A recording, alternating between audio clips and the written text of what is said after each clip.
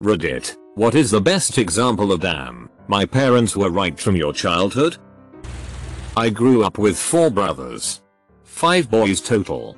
Oldest born in 1987. Youngest in 1994. So we were all close enough in age to fight and hate each other. My mom always told us, as we bled and cried, that one day we would be best friends. She was dead on. Obviously. I'm 25 now and they're truly my favorite people and we talk all the time. Lift with your legs, not your back. Always bend your knees. My dad had an accident at work with lifting a fridge, he's a delivery driver, which resulted in a pulled nerve. My dad is typically super mellow, but that day he came home he was in no mood for anybody's crap. They kept telling me that I should start saving up for a car as soon as I could because the nicer car I get initially better the condition of the car, the less money I'll have to put into it later. An exploded head gasket and disintegrated brake pad later, both separate incidents. I realized that they were totally right. Edit. Damn guys, it's pretty obvious what I meant. Close bracket. When I used to be bothered by bully types at school, not necessarily myself being picked on but just the nature and cruelty of children sometimes, my mom used to say, "You don't know what their home life is like." This used to annoy me to no end. I knew she wasn't excusing their behavior but it was still difficult to care if they were suffering in other ways. I went on to get my psychology degree and although I'm not going into counseling I learned how much an environment can really shape a person. A perspective that allows me to be empathetic and happier as a direct result. I was bullied in middle school by 2 boys. They didn't single me out. They preyed on everyone. Turns out their mothers had died of cancer. By high school they were both very kind, well-adjusted people. One of them was in my psychology class and talked about going to a therapist to help him deal with his grief. I saw both of those boys in a completely different way after that. Don't touch that. It's hot. You'll burn yourself. When my kid starts playing with fire hot things, I'm going to let them burn themselves because it was the best way I learned myself. When my first child was able to walk and was tall enough to reach up and touch the stove, we were constantly telling him not to because he'd hurt himself. Was complaining about it to my mom one day and she said, "They have to burn to learn." I was furious with her. Thought it was the shittiest parenting cop-out I'd ever heard. Time goes by. Kid constantly reaching up. Me constantly telling him not to. No effect. Then one day it happened. Kid reaches up, both hands, and taps 8 fingertips on a hot gas stove. Turned out mom was right. Kid never ever touched the stove again and better. When his little brother came along, he constantly tried to warn him away from the stove too. Girls love guys that can play the piano. Double quote. It was forced down my throat. And I was good. But I was sick and tired of playing stupid music from music books that I've never heard of. The only concert I've ever been to was the Beach Boys. Other than my grad school shows, which we all know are lame. This was before I even liked girls.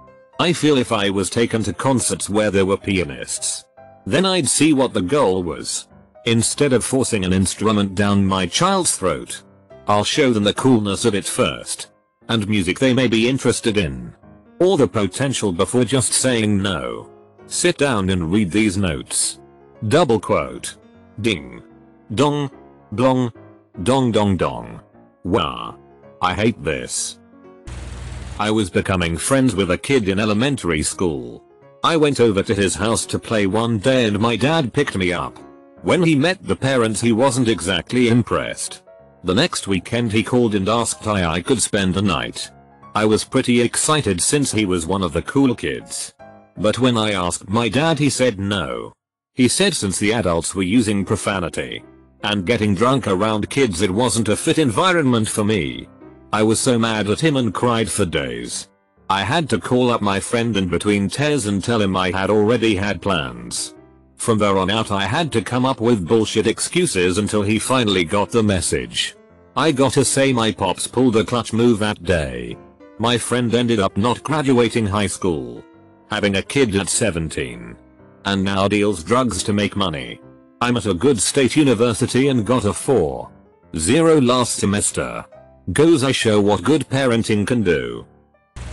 When I was 16, I was helping my dad fix his car in the garage, which meant I was holding the light for him while he worked.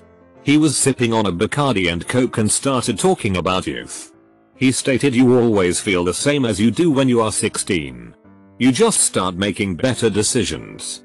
I thought to myself, yeah right old man. He was 36 at the time. And damned if he wasn't right.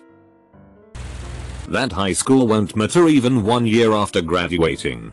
I thought high school was IT, man. I thought that was my only chance at friends and a social life. God, was I wrong? I have a completely different life now. I rarely ever think about high school. I thought my parents just didn't understand, but nope, they totally were right. Work as hard as you can. Figure out how to make other people's work easier for them. Make sure they always see sweat on your brow. You'll never say I have too many friends. Don't get married till you are at least 25/30 plus. Keeps going up. You will keep changing who you are. Do something with computers and finance. I think that's going to be big. When I was a kid, I used to love making lists of and memorizing NBA statistics. My dad told me I should consider a career as a statistician. I told him to back off and not try to suppress my dreams of playing in the NBA. I'm 30 now and never even came close to playing professional basketball. I really wish I had worked towards being a statistician. My dad was right. That would have been my dream job. Honestly, it would have to be my mom's advice about relationships after my first girlfriend and I broke up. At the time it feels like the worst thing ever. Because you're a hormonal teenager. And you feel like you'll never feel the same way about anyone else. But eventually you realize that you were wrong and that broken hearts are just part of life sometimes. When I was in high school I had a pretty loose collar from my folks. Asking them about this. After hearing how strict some of my friends' parents were.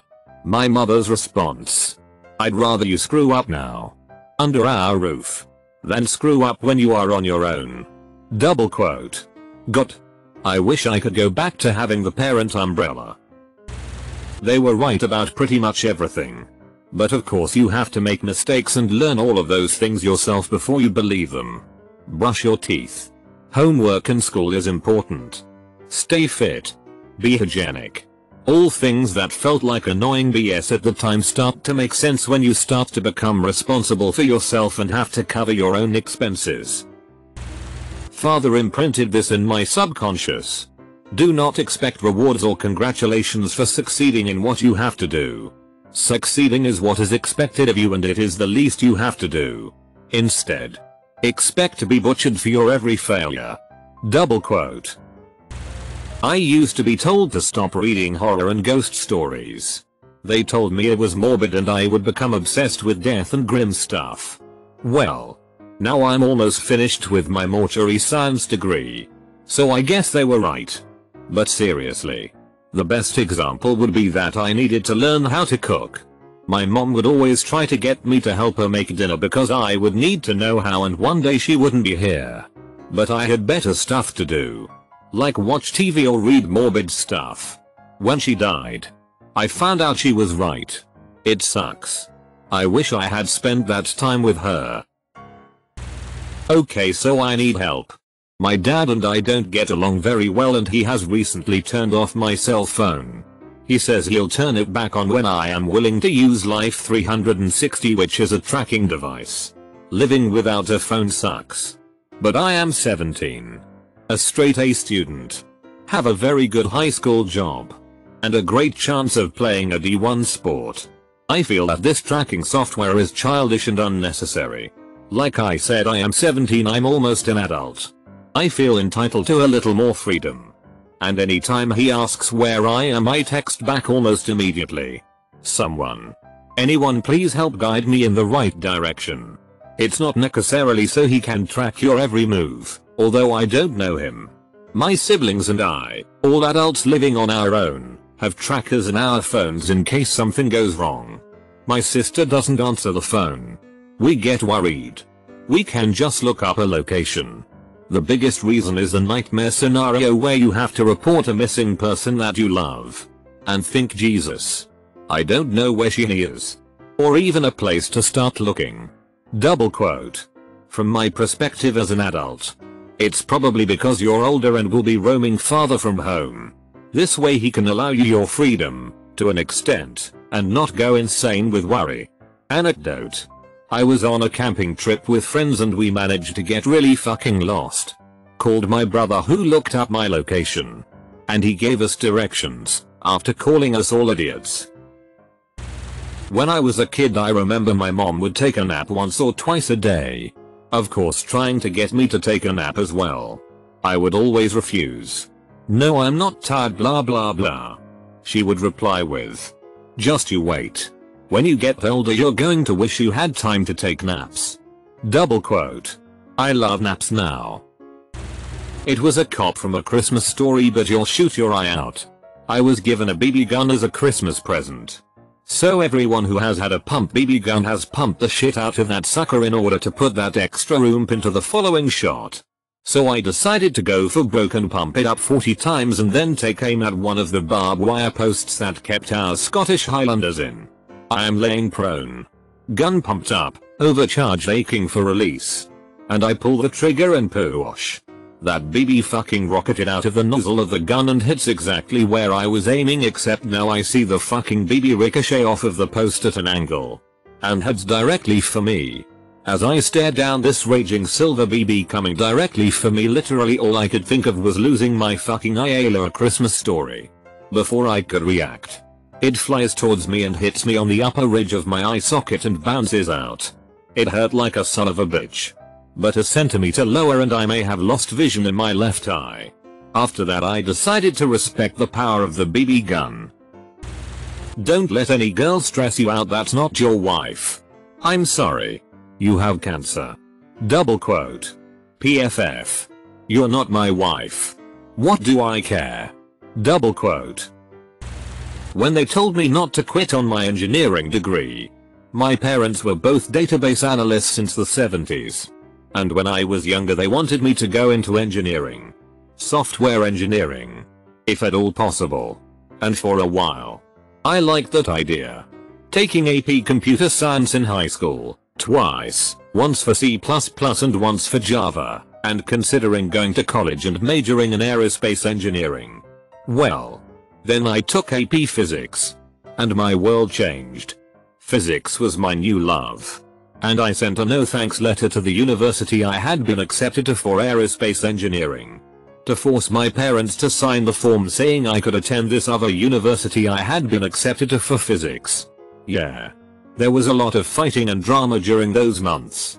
But they gradually accepted things once they saw I was doing really well in physics. They saw that it made me happy. And supported me even though they disapproved of my decision, for which I am eternally grateful. Next week, I'll be defending my dissertation for my PhD in theoretical physics. The culmination of 10 years of college. And guess what? There are no jobs in theoretical physics. The only positions in this field involve hundreds of highly accomplished postdocs fighting each other to secure one of at most 5 open professor positions each year. Fuck that shit. Physics is great. But I'm not willing to spend my 30s bouncing from postdoc appointment to postdoc appointment and applying to professor positions in vain. So, a couple months ago, I realized that all the coding I had done for my undergrad and grad physics research actually made me halfway decent at writing software. And what's more, I liked that part of my research a lot. I applied to various companies. And was lucky enough to get a software engineering position at a great place in my home city.